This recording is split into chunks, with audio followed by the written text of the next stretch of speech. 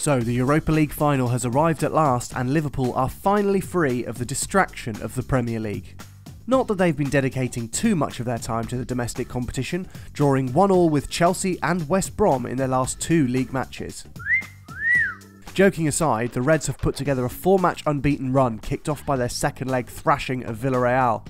Winning the final is now the only way that Liverpool can qualify for European football next year, and with Jordan Henderson and Danny Ings, remember him, both appearing in the West Brom match, Klopp is poised to go all out in the final.